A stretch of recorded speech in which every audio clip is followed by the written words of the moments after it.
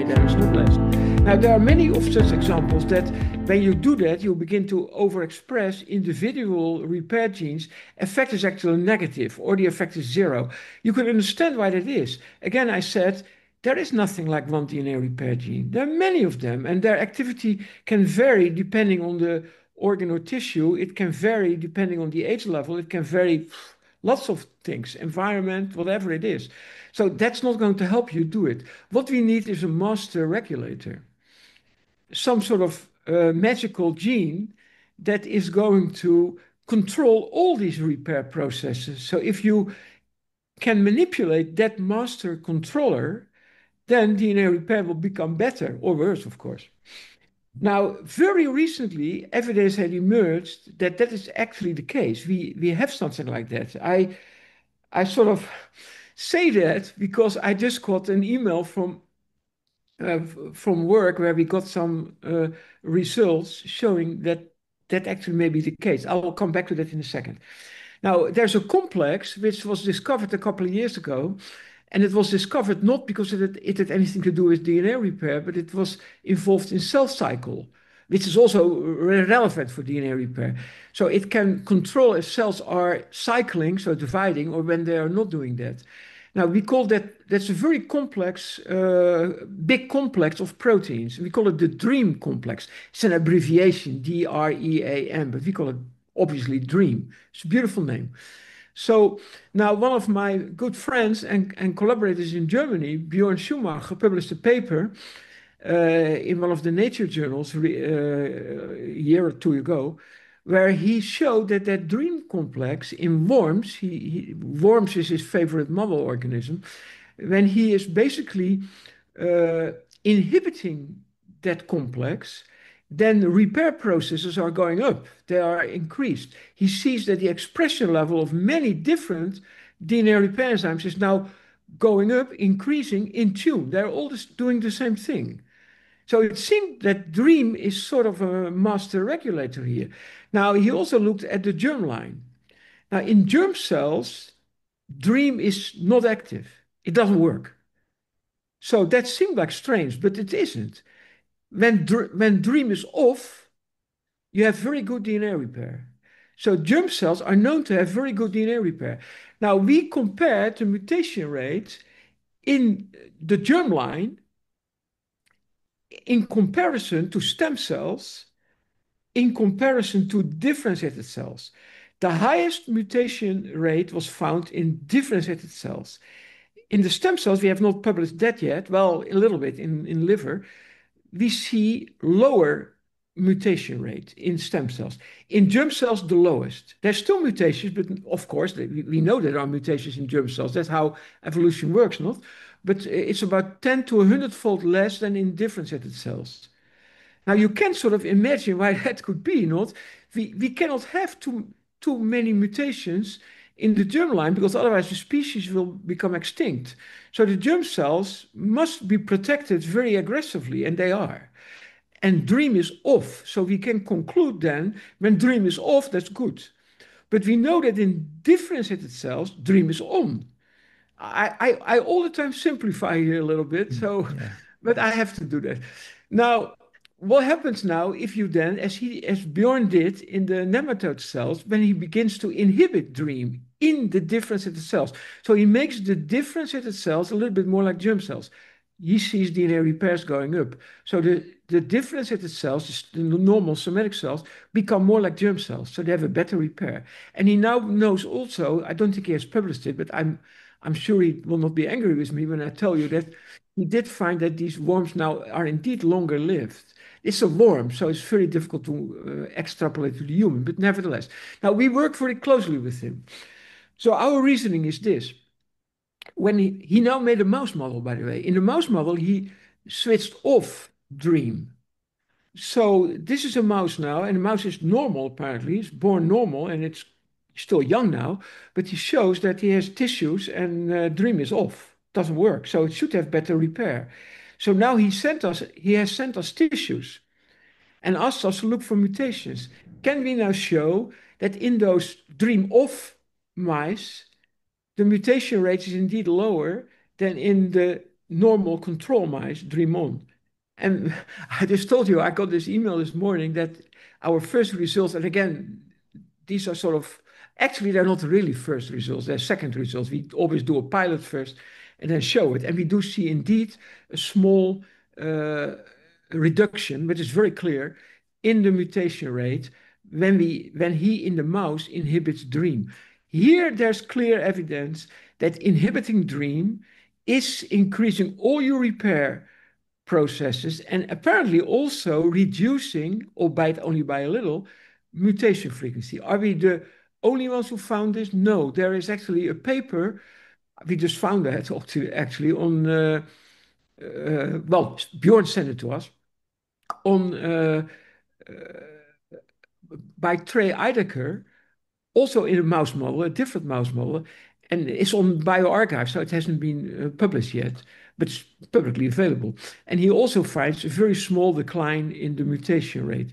So since these are already two independent groups, okay, neither has been peer reviewed yet, but we find that completely independent of each other in different mouse models. So to me, I'm very excited about it. I don't say it's all true, we still need to confirm, but I'm very excited about the possibilities that we may play tinker with dream in the somatic cells and then maybe uh, not only increase DNA repair, but reduce mutation burden. Do we know what dream does? And does turning it off have any negative impact? Wow, that's of course the good question. When Bjorn made his mouse model, he was even expecting that they wouldn't survive. They wouldn't be born alive, but they did, and they seem to be completely normal. Now, why is that? Well, as is usually in this kind of processes, this is very complex. There may be lots of factors that in some way control cell cycling, cell division, and DNA repair. And the fact that what I told you, the effect is really small. So it's like maybe 10%. It's maybe 10% lower, 10, 20% maybe. So we could clearly measure it. It's significant, but it is small. So we don't really know how important that will prove to be for life. In worms, apparently it is, but could it be also in the mouse? Will his mice live longer? You know, this is all very exciting stuff. So you called us in exactly the right moment because I've never been so excited about this. Because when you asked me this maybe 5 years ago, I would tell you no. I would say if aging is truly caused by somatic mutations, then that's it. We can never fix that. It's not possible, and we will basically always remain stuck at our maximum lifespan. I mean, I don't know. You may be aware of the fact that we published a paper in Nature in 2016, I believe. Yeah, 2016, where we basically argued that human lifespan has a natural limit of 115 years, and we basically derived that from demographic studies on existing data sets. And there was an enormous uh, conversation about that. Because a lot of people were very disappointed. They couldn't believe it because they were so optimistic that we could begin to increase human lifespan because there's so much talk about neuroscience and everything. And now we sort of threw a bucket of cold water over that by saying, well, forget it because this is it. I mean, there's absolutely zero evidence that we have improved human maximum lifespan. Yes, we improved mean lifespan. Obviously, we did. People have much more chance now to grow old and stay healthy than in the past. And maybe we can still improve on that. Although even I have my doubts about that too. But definitely we cannot break through the limit. Now, okay, to some extent that's also premature, of course, because you never know what will be discovered tomorrow or next year or in 10 years.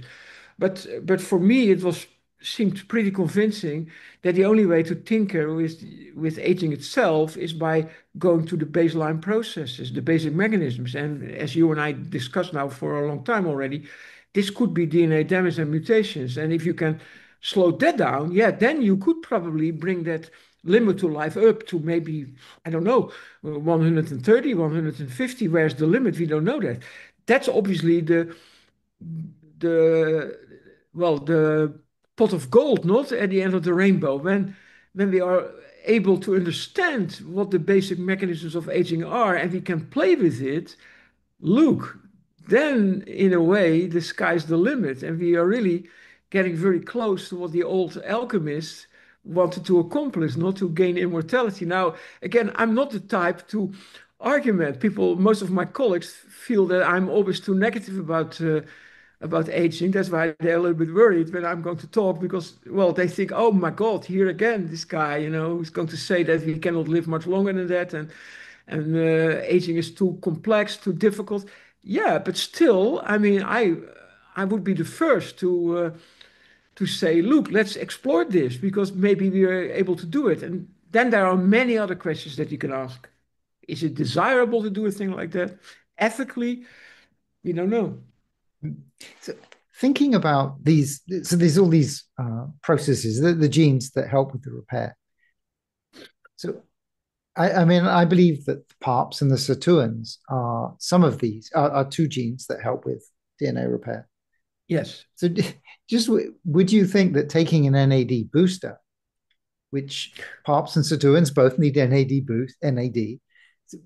would Uh, that would that speed up would that increase their activity, and would increasing their activity make any difference to the DNA repair? Yeah, yeah, no, that's a good question.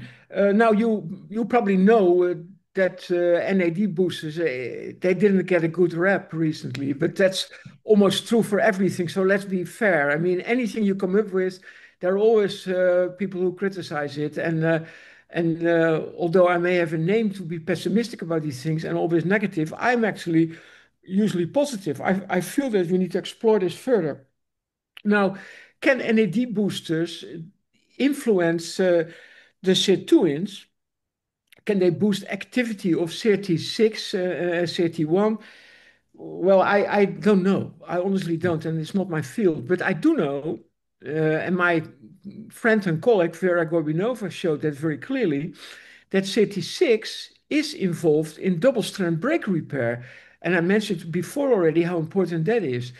So it could be that CT6 actually is a master regulator, call it a mini master regulator, a master regulator of only double-strand break repair. Is it? We still don't know. But she found very clearly that long-lived species, they have better double-strand break repair and higher levels of CT6. So here is another correlation. So that tells you that yes, that certainly is an avenue that may be worth following. And sirtuins, known as some sort of longevity genes, could certainly, if we study that the right way in depth, could maybe one mechanism to improve DNA repair and maybe also increase lifespan. Is that likely? I still think not, because there are too many other DNA repair pathways that are not affected by it, and they may then become the limiting factor. I mean, it's always the case. Not you take one possible cause away, but then there's too many others that are still there, and they eventually you'll end up to gain nothing. Now, potentially, that's the danger also with what I just said about dream. Theoretically, we could maybe influence all DNA repair processes and slow down all DNA damage and mutations.